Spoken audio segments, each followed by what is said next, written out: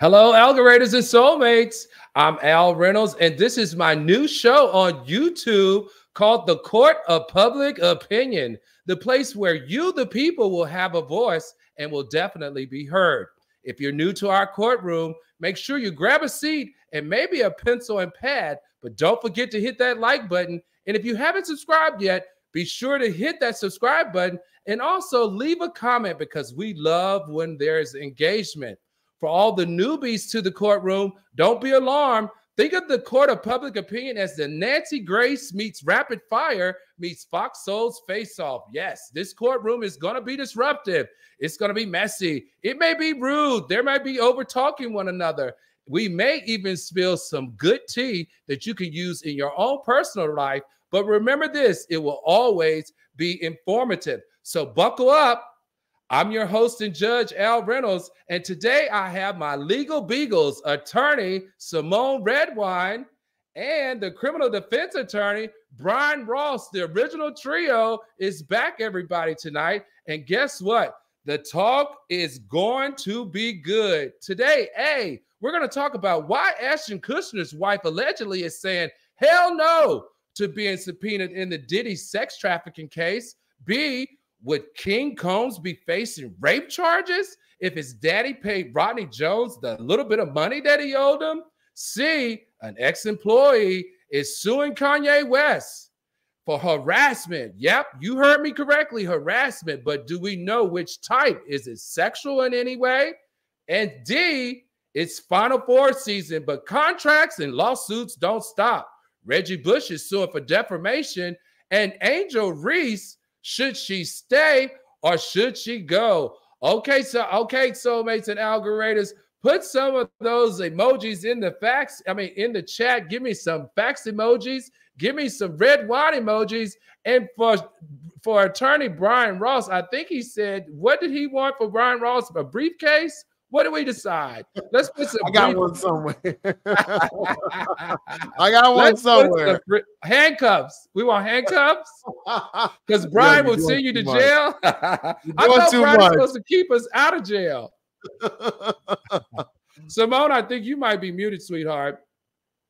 All right. So let's just jump right in here. So Ashton Kutcher, we find out today from credible sources, is that he may be subpoenaed by Diddy to lean in and give some thought onto what's going on as it relates to Diddy and these sex trafficking allegations. Brian, tell me, as a defense attorney and someone who's worked on the federal civil level federally, like, what does this mean and why are they subpoenaing people? And didn't we just learn already from what happened when they supported their other friend who was charged with rape? We saw how that went down. So I'm sure this has to have some type of influence on why the wife has said, hell no, we want no part of the Diddy case. The bigger problem for Ashton Kutcher is there was a previous cohort of his who was sentenced to 30 years for the R word. So when there's rumors, what was the name again, Symone? Tell me. Danny. His name was Danny. So he was the guy from the TV show, that 70s show, that they thought might be half black because he had very kinky hair. That guy. Right. So Ashton Kutcher wrote letters to the judge saying he's a great guy, all these wonderful things. He never knew that the judge is going to actually read these letters to the jury and or into the public. So he faced a huge amount of backlash because of this. So now we go to round 2, and they're saying you may be subpoenaed to support Diddy. He's not going to do that. He's not going to do it because it already ruined his job by doing it before. It won't happen again. A federal subpoena is very strong. Why? Tell me, though, why is this being made public? Are we trying to discredit the A-listers are coming to support or possibly could support? What is the purpose of leaking this type of information? And why would they, is this being subpoenaed, is that coming from Diddy's lawyer or is that coming from the federal government? In all likelihood, that's coming from Rodney Jones' lawyer. And he's doing a great job. I'm sorry to comment either here or there, but he's putting pressure on all of Diddy's friends and sources through all these pictures, all these relationships to compel people to show up. So you can't get out of this subpoena. You'll file what's called a motion for protective order, but it won't stop you. The judge will make you appear and talk about your relationship. Remember, we're talking about a sex assault behavior, human trafficking. So there's so much that can come into this that you don't want these people. Remember what I told you last week, Al? Too many witnesses. Too many witnesses. And that's the problem for Diddy right now. So this is a clever move. If I hear what you're saying correctly, this is a clever move on the side of Rodney Jones's attorney, because even though Ashton Kutcher's wife is saying hell no, the government says you have to come. You're being subpoenaed, and if you're being subpoenaed, that means you have to speak to the character of this individual, right? Am I hearing that correctly? Everybody watching the Al Reynolds show, remember this. When you get a subpoena, it's not coming from the lawyers. It's not coming from the government. It's coming from the judge. So the judge is telling you to appear and answer questions. You can't get out of that without a good reason. And so Attorney Redwine, if you were Ashton Kutcher and his wife, who saw the backlash for this last letter that the judge read, what would you say? What would you actually say in this, what is it, deposition? Because everything that you say is going to be shared. Exactly. Yeah, this has my weave that needs to be taken out itching already. Okay. And part of the itching is because we already know that, like, whenever I think of Ashton Kutcher now, I think of in need of a bath, right? Because we know he's talked about how he and his wife don't believe in bathing but once a week. That's neither here nor there. My first thought is I'm going to come in there with my lawyer and say hell to the no. Because the first thing that, if you want to object to a subpoena, you can go before the judge and say to the judge, and this would be off the record. You can also ask that there be no cameras involved. You can say, hey, Your Honor, we are asking to not have to submit to this subpoena or not have to come before the jury because my name has been and I ain't in it. I don't have anything useful to say. Please let me out of it. The judge will then allow both sides to ask you questions under oath. And then based on your answers, if I'm correct, you're the criminal attorney. It's my understanding that based on your answers, the judge can determine whether this witness is truly going to be useful or whether we can let them slide. Yeah, there's always a way to keep them out. But the truth of the matter is, anybody who sat in Kroger's or Publix or Ralph's or whatever your grocery store is and saw a TV Guide or whatever that has, everyone knows Ashton Kutcher and Diddy were friends. Everyone knows they ran around together. What has come out? What's funny is, and Symone, correct me if I'm wrong, was Ashton Kutcher mentioned in the original lawsuit? I don't recall his name being. No, I don't think his name was in the original lawsuit. No. So I don't know that he was mentioned in this one, but he might have been mentioned in Cassie's lawsuit. I honestly can't remember. Wow, I didn't realize. Al, your question was brilliant. Yeah, I don't. Why? I think we would have. I think his name would have percolated before this if it was mentioned. I think that they are. This is fact checking, right? This is shaking the trees. This is making people nervous because remember, at one point, their relationship was so strong that they were considered the Rat Pack, the new right, and that the Rat Pack, and they did a lot together. They built a long over a decade, so. I think this was brilliant. I thought that this was a brilliant play. I think this is also Rodney Jones' lawyer putting other celebrities that he have in his arsenal on notice. Absolutely. He's like, listen, we're going to start dropping some names and we're going to start making a whole lot of people feel uncomfortable. And if you ever did anything in that house, you've got to be sweating bullets right now. Seriously. Absolutely. Now, I am getting very nervous for Rodney Jones's lawyers. The reason is because the way he's shaking these trees, the way he's naming the names, but not necessarily naming those names as defendants, it's really lining this up for what could be a sanctions motion or allegations of extortion. Now, sanctions are really serious because what happens with the sanctions motion is basically saying, you are basically trying to try this case in the court of public opinion, right? Which we are.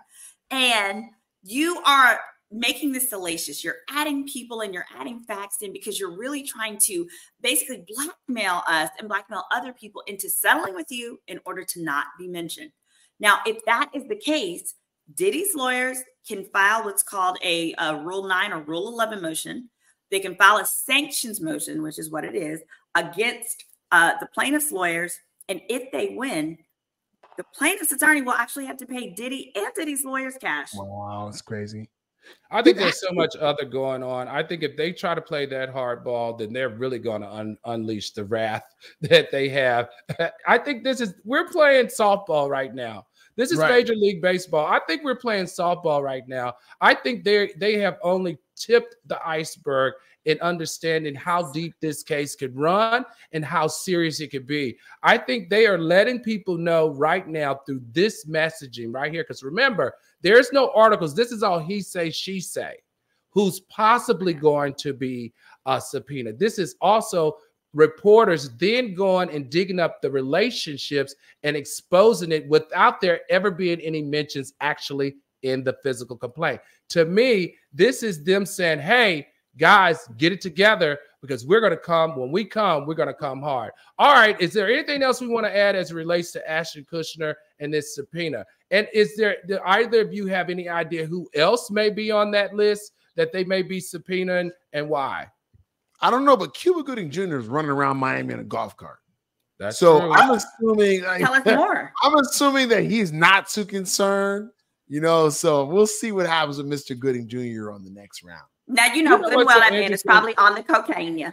He don't know what's happening. He don't know. Allegedly. He don't know what's happening. Allegedly. Let's watch those terms on my channel, please, because we want to keep the channel up so we can teach our algorithms. So, that's interesting because he too is another person, Symone, and you can lean into this, who's been able to escape.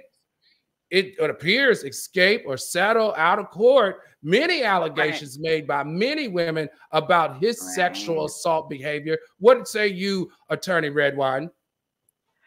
It sounds like a lot of the accusations that I've read against Cuba Gooding Jr. so far have sound a bit somewhat tangential in that I have not read anything where someone has described an act that would have been a coercion of he held me against my will. He did something against my will. It was more so he touched me inappropriately. And so I can see why those accusations may not have led to criminal charges simply because of how difficult it would be to prove that this swiping my bottom or things like that were done intentionally and were done with the intent to assault. So I think he's been able to squeeze by so far because of his celebrity and because the accusations have been vague. But here, the things that Rodney Jones are alleging, if true, that could be what finally gets him locked up. It's a problem. It's a problem because he pled guilty last April to misdemeanor charge of forcibly touching a woman at a New York City nightclub. Oh, right. So now I didn't know that. Remember, everyone watching, when you plead guilty, you are admitting that you did it. That's it's an admission. So he's told the world, I did this. And the problem is he had to take counseling, he had to take behavior modification and alcohol treatment. And now the picture in the complaint wasn't date stamped. Maybe it was. But if this is after your admission, we now have a problem. Because if you do go to trial, a jury will be able to hear that you admitted to forcibly touching a woman previously if the statute allows for that.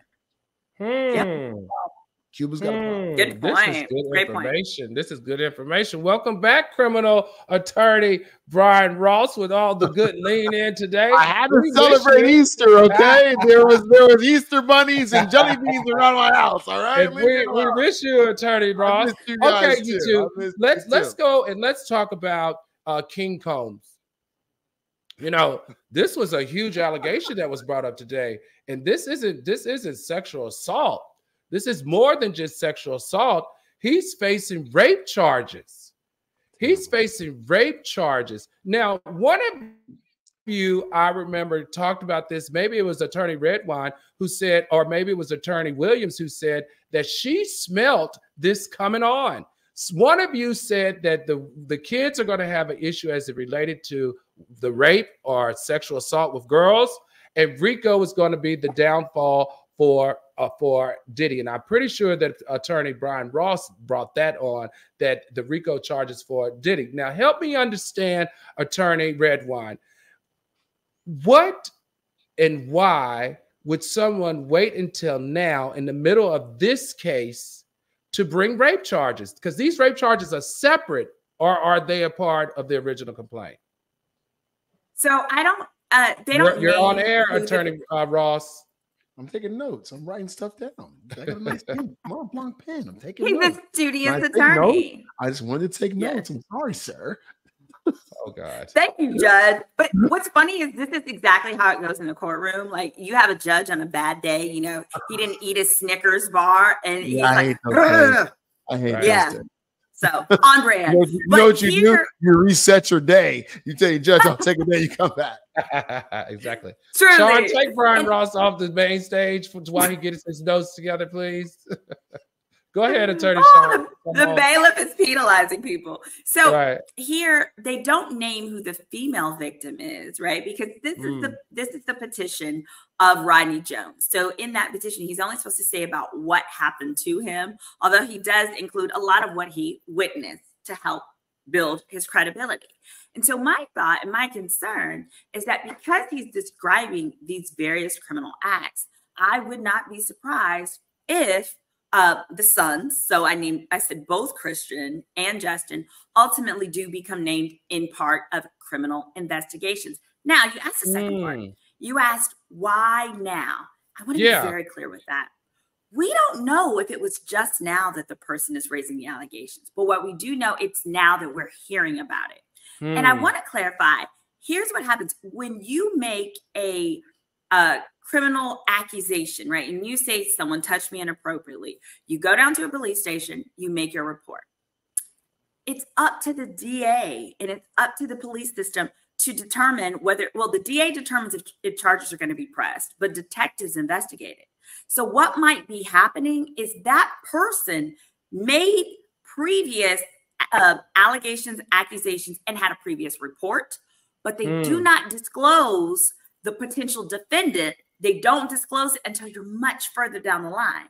So what that means is if they haven't determined their charges will be pressed, and right now it sounds like no court has said we're going to charge him for this.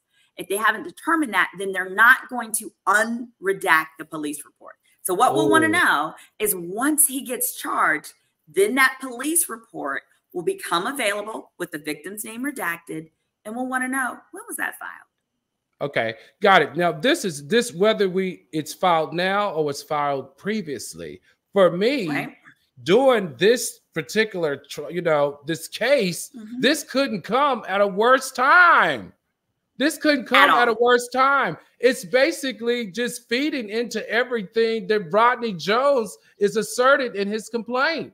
It's feeding into what the federal government is looking for. The federal government is raiding their homes where the kids are, looking for evidence of not only sex trafficking, but sexual assault of any forms in those homes. Absolutely. Criminal attorney Ross, am I wrong? Would you, if you were representing Diddy at this point, want this to come out at this time while he's being investigated by the federal government? It just keeps unraveling. And we talked last week about how he threw a birthday party. What was the nightclub in LA called PH or something like that? Yeah, Penthouse. Yeah, I think it stands for Playhouse, PH. Yeah, Penthouse or something, I think. This is what we were saying. Don't throw the birthday party. Don't go underground. I don't know if it's coincidental, but the week after he throws a birthday party, he gets indicted. His attorney is saying, stay away. Largely, in my opinion, Al, Diddy has done a pretty good job of staying away. Yeah, they caught him with a little camera picture in Miami. He came out to take a smoke break, came back out again with an orange towel, big gold chain, and a hat on. Okay, it's fine. But as his attorney, I would say, call him Monday and say, you did a good job. You did a good job. You stayed away. And that's what he's done, unfortunately. This is what I want to know, though. I want to know how damaging is it the fact that this lawsuit against King Combs is coming forward now in relation to what, because everyone in public opinion, and even Misa has leaned into the chat saying that raid was excessive. Is the raid excessive if what is being said happened in that house, happened in that house? That's all I'm asking. Are they being excessive? Are they overreacting if things like girls being raped is occurring in that house? And that's why you have the court of public opinion. Some people will say yes. If you ask me as an attorney, a raid is a raid. So they raided his house. They came with boats. They came with big trucks. That's a raid. The houses are humongous. So they raided the house. Unfortunately, the timing of King's complaint is very bad. It doesn't help. It gives the government one more thing to bite at. It's very bad for him. Was that a roll of the eyes, Attorney Redwine? Absolutely. I'm not at Brian, but at the mama who said it was excessive. Let me tell you something, ma'am. This is the consequence of your grown son's choices. That boy is almost 30 years old, okay? And the police did not beat that boy. They didn't slap him. They didn't punch him. They didn't uppercut him. They handcuffed him. And that's what happens when you choose to surround yourself with people who have previously been that have previously been accused of sexual offenses and settled for millions of dollars for them. So perhaps if you don't want your son to be handcuffed in public and those photos be printed on TMZ, you should encourage him to make better choices of who he surrounds himself, even if it's his daddy. If that wasn't a read, I don't know what else. All right, let's go on and talk about it now. Listen, there has been new charges in an ex-employee in Kanye's West camp is suing Kanye West for harassment, for discrimination, for hostile work environment. All right, attorneys, Brian Ross and Redwine, what is this about? Is he suing, as he says, sexual harassment? What type of harassment are we talking about, Redwine?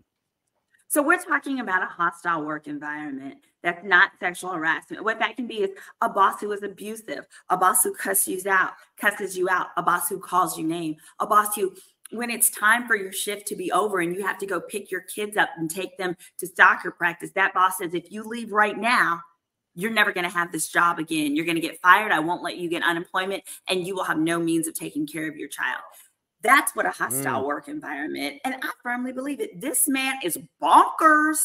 Kanye West is nuts. And I have just been waiting for Kanye, one of his workers, to raise their hand and say, enough is enough. And part of that is because many people don't realize that if you are in a hostile environment, you're entitled to relief. And one of the ways you can do it is, don't you quit. Don't you quit. Instead, you can get what's called stress leave. And you can do that if you find a therapist to say, yes, you tell them your story, you say, and they agree this was hostile. You can actually get paid to not go to work under the Workers' Compensation Act. Boom. Oh, wow. Get your coins. See, get your coins. And don't go to work. If Kanye is your boss, it got to be stressful. You know it's got to be true. It's got to be true. Like, media is already on your side. Attorney Ross, let me ask you this, though. He is alleging a lot of stuff in this complaint or in this lawsuit. He's saying that Kanye, in fact, wanted to shave the kid's head if they were a problem. And he wanted to put them in what would be considered like a prison. In addition, somehow he threw in there orgies. I'm like, what? Like Kanye's past life and orgies. What does this mean? I just find it so interesting nowadays that people in their lawsuits, all these lawsuits are starting to pop up. And it's going to be hard for people like Kanye because we've seen such a sporadic, right? We've seen such an up and down and all around type of behavior that's documented. So do we believe this lawsuit? Do we look at it like side-eye this lawsuit? Where do we stand as attorneys who take on these type of cases? And how do they decide, hey, I'm going to take this case? again. I want it. Call me. Go ahead, Brian. No. Redwine, let me leave. Call me. These are the kind of cases I go to law school. I dream of it. Like he is. I'm just gonna go and just take all of the weird YouTube stuff, the weird Twitter stuff. I've got a folder already. Give me a call, Brian. What do you think? Everyone who liked that Redwine raised her arms up, call me. You should put some comment in there on the Al Reynolds show because it was like the best dose of enthusiasm I've had all day. But she's right. As an attorney, a plaintiff's attorney, unfortunately, we love these cases. We love them because, again, Kanye West. Here is the buzzword of today. 2 words. Character evidence. Character evidence. Character evidence is everything. It can involve your reputation, your opinion, and specific acts. So if you are a person who has a history like Kanye, there's a lot of character evidence, isn't there? So that's go ahead. No, that's so interesting because see, for me, not being a lawyer, I would be like, this seems frivolous. This seems, like a hard case. You're going against Kanye. He's got a lot of money, like blah, blah, blah. But you guys are telling me, no, this is the opposite. This is the opposite because of his character references. And also, let me clarify. I want you guys to know, true employment lawyers that take these cases on, like myself, like my colleagues that I partner with, the beauty of it is when we see cases, like when we see your case, we believe in your case, we don't charge you hourly. No, we take these on a contingency fee because a good, so you don't lose anything. You give us a call, we evaluate your case. And once we take your case, the beauty of it is we take the risk with you. If you ever have an employment attorney that's charging you hourly, you're going to lose unless you are the corporation itself. And the reason I say that is they have no incentive, right? If you're getting paid hourly, then you have every incentive to draw the sucker out for as long as possible. But if you're getting a contingency, your incentive is to get the most money on the table as quick as possible. And again, all companies, including the companies that Kanye represents and works for, his charter school, etc., they cannot operate without employment law insurance. That's the insurance that kicks in when you sue Kanye for creating that hostile work environment. Therefore, lawyers like me, I don't have to negotiate with his nutty ass, okay? Because negotiating with his nutty ass will get us nowhere. I get to negotiate with the insurance company that agrees he's nutty. They just been collecting the premiums, and together behind the scenes, we gonna get you them coins, boo boo. And so now I'm raising my hand. That's exactly what you said. That's exactly what you said as it related to Diddy and Cassie.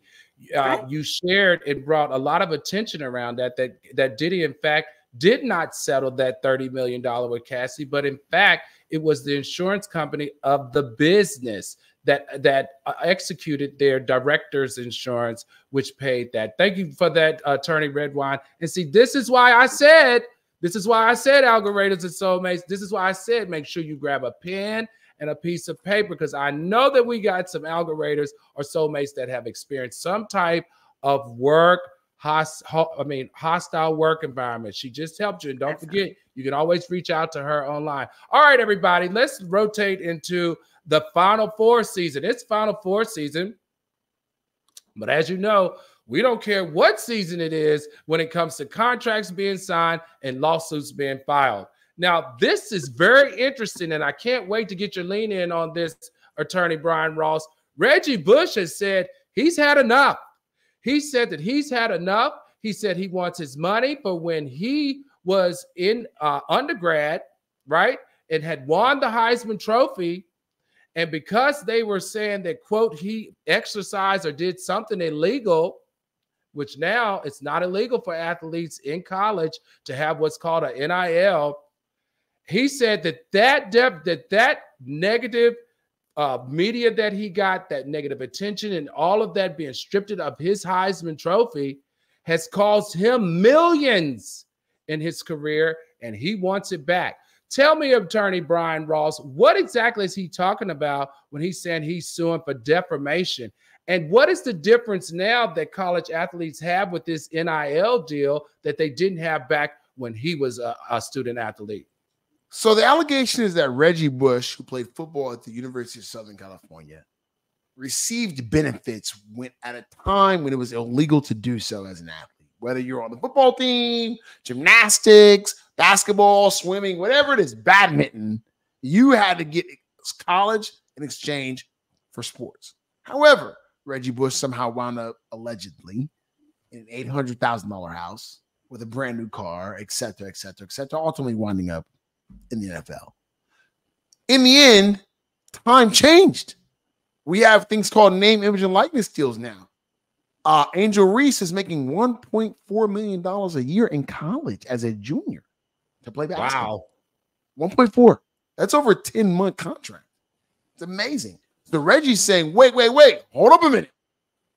It's not right that I had to be broke and then I lost my Heisman Trophy. I lost draft picks. I lost a lot of money because the rules were that way then. If the rules were then they are now, I'd be fine. And that's the basis of his lawsuit. Okay, so does the basis of the lawsuit, Attorney Redwine, have a look back clause to it? Is that what he's leaning on, or is he just saying, "Hey, I shouldn't have been penalized the way I was. I was defamed. I lost millions of dollars. Now athletes can do it." Is that what's allowing him to exercise this defamation now? I don't know. I'm not gonna lie, but that was actually part of my question too, because here's the thing about defamation. In most states, including California, defamation has, I believe it's either a 1 or 2 year statute of limitation from the time that the defamatory statement was made. For Reggie Bush, these things happened far before then. And more than that, at the time it happened, that was the rule. It wasn't a law, but it was the rule. So part of the challenge with dealing with defamation is that if at that point it was true, do we have a case today? And the answer is, I'm not sure. I'm not sure. But I do think he has valid grounds to get his Heisman back. So I believe his true goal is to get his awards back, get his name back in the rafters. And if that's what he wants to do, this is the route. Okay, that makes perfect sense to me. So for him, this might not necessarily be all about the money. This is about his credibility. This is about being put back on that wall, you know, of the greatest athletes of all time. You know what? Now that I think about it, I think it's worth it. I think it's worth it. He was probably one of the best athletes of that decade. No, Attorney Ross, that guy was like, you know, the LeBron James of football. He was Kim Kardashian wouldn't have hopped up on that. She wouldn't have mounted him if he was a scrub. That's not how that's not the way. That's not how Kardashians work. Kardashians be getting some good black men. They get good men. They get some men. All right, so let's talk about it. Let's break this down a little bit now, because now that athletes are able to do name and likeness deals, we heard now, guys, and especially where Deion Sanders is coaching, the players, you know, on those teams are driving Bentleys to practice. Yeah, yes, crazy. They're driving Range Rovers, $100,000 cars. Should be. Because let's put this in context. Prior to that, I had friends. I had lunch the other day with a friend who had a baseball scholarship to a college while playing baseball his sophomore year. He throws out, he tears a ligament in his arm or whatever. He can't play anymore.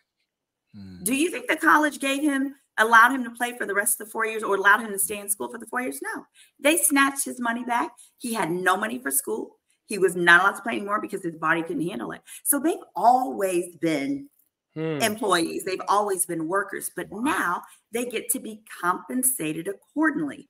And I recently had a client who came to me because his son had 2 offers. He had an offer from one college to play football for $40K a year. All of this is after tuition. They paid tuition, room and board, etc. He was going to get tuition and all that. One school $40K, the other $300,000. he was livid because the mother of the child said, "Oh, baby, pick whatever your heart says." And the little dummy picked the $40,000 school. If you're watching, she didn't mean to call you that. She said you're very smart. That's not what she meant. Yeah. But he picked that school, hated it after a year, and now he's back on the market looking for a different school. But I see it because I just want parents to know this is the kind of money that we're dealing with now. So, continue to invest in your kids. But yeah, Shador, who's at the top, Shador is making approximately $10 million a year on his endorsement deals. Jeez, and he's an undergrad? An undergrad. But here's the kicker. Most of the, when you sign on with the school, most of the name and likeness deals are deals that the school gives you because they make most of the brands pay the money to the school, and then the school shares it. Shares it. So, Gotcha. the school is still getting money. Now, the real deals are if you can get, in addition, you get Revlon and other things where you don't have to split the money with the school. You can do both. But it's just excellent that no longer do students have to sit there and struggle where their parents can't even afford to attend the games when the coaches are making 10 mil. Now you get to make 10 million I like too, that. baby. So let's go to Angel Reese because I find her very fascinating. It's just fun. It's so refreshing to see women's sports, Black women get their due. So to me, I just love everything about and around her. Now, the question here, though, is, and like I said, should she stay or should she go to the pros? Should she stay? Is she going to make $1.3 million? She's got one more year of eligibility. She's a junior. She's got one more year, and maybe next year more deals will come, more NIL deals will come in. Should she stay and make that $1.3 million and more? Or should she turn it all in and go to the WNBA? What say you, Attorney Redwine? Oh, sorry, baby girl. You have no choice. You have to stay. You're going to stay at this school. Baby, you're going to use all 5 years. If you decide you want to be a doctor, you just sit up there and you take all the classes. Here's why. If she goes to the WNBA, she will receive $78,000. If she stays in college, she's going to get about $1.7 million. There is no discussion. This is ridiculous. Baby girl, you know what to do. Go ahead and learn something tomorrow. Okay. I'm raising my hand. Okay, Attorney Ross, what you got to say? I've agreed with 99.9% of what this brilliant woman has said last week. 99.9. To the contrary, Al, I've agreed with 100% of what you said. All right, you'll keep your seat. I'm gonna say this. I want to say this. Why hasn't she been in a State Farm commercial yet? Slow it down. Jake, who's the brother? The good-looking brother with the hair. Yeah, right. Paul Pierce. But he's the actual guy who pops in with the red shirt. Yeah. What about him? Yeah. He's the new Jake. He's the new Jake. Yeah. Yeah. Okay. What about him? Steph Curry, Aaron Rodgers, Caitlin Clark. Why hasn't she been in? She's coming. It's coming. I really think it's because she's prettier than Caitlin I think she's ain't no doubt about that. No doubt about that. They're giving her pretty deals. They're giving her other things, but because let's be honest, Revlon and those beauty brands, they have a larger budget for marketing necessarily than some of the brands. So all of that is in due time. But I think those can come too. But I think you're making a great point, which is there's so many more deals that she can get. But I also think. Go ahead. No, go ahead. But I think a portion of her tears were the fact that she's got to make this call, right? They lost by 3. So Angel Reese's team, LSU, lost by 3 points yesterday to Iowa, which Caitlin is on. And in that means she's got to make the decision. Is this going to be my last year? Am I going to leave and either go to WNBA or even Europe? Or am I going to stay longer? She would probably be one of the first in the few to stay longer, but now we know why, because it is lucrative finally to get an education. Yeah. It's so funny because when I was coming through, if you were talented like that, you would give up those extra years to go to the pros because you were able to help your family. And that was the main goal. of deciding whether I should stay in college or go pro was you wanted to go pro so that you could start to bring that money in. I thought also you guys talked about beauty brands. Everyone's talking about this young man that plays for Duke that paints his nails blue, only to find out he has one of the largest NIL deals with Hanson for nail polish. For nail polish. Right. Call me whatever you want to call me. When I drive up on my Bentley, when I drive up in my Bentley, call me names then too. When I'm eating at Morton's Steakhouse, call me names then too. Boy, don't let them talk you into taking that nail polish off your hands. You better leave that nail polish on your fingers. I promise you. And I know your mama will co-sign that one. She's going to have nail polish for life. Mama's going to be set, literally. Dude, if somebody paid me, I would paint mine and my toes today. Let's be yeah, I agree. I tend to agree. Let's be very clear. All right, guys. That's going to bring a closure to our court of public opinion. What a great night with the original trio here. And before we end the night, let's go to our algoritors and to our soulmates. Like I said, in the court of public opinion, we want you to be a part of this process. We want to be a voice for you as well. So if you have any questions, let's drop them in the chat. In the meantime, while those are coming up with the questions that have a question, let's see some of those fax emojis. If you enjoyed the show, let's see some Redwine emojis for Attorney Redwine if you enjoyed the show. And let's see a couple of briefcases in the chat for Attorney Brian Ross. All right. Do we have any questions? We're going to take a second or two to see if there are any questions. All right. Court of public opinion, a thing. Very catchy and a nice niche. Will catch quick. Symone. Okay, that's not a question, bailiff. What's going on, sir? All right, here we go. 901 Cash G said, do you all think the courts will force Symone out of the country? Absolutely. Yes. Federal, especially we're in an election year. So whether it's the current president stays in office or we have a new president, well, especially if we have a new president, they do not like it when there are public cases that take advantage of the immigration system. So I think they're going to make an example out of him and he's going to be gone, I'd say within the year. Mm-hmm. All right. Times 308. Does the corruption in entertainment devalue how much entertainers earn? Good question. Attorney Ross, what you think?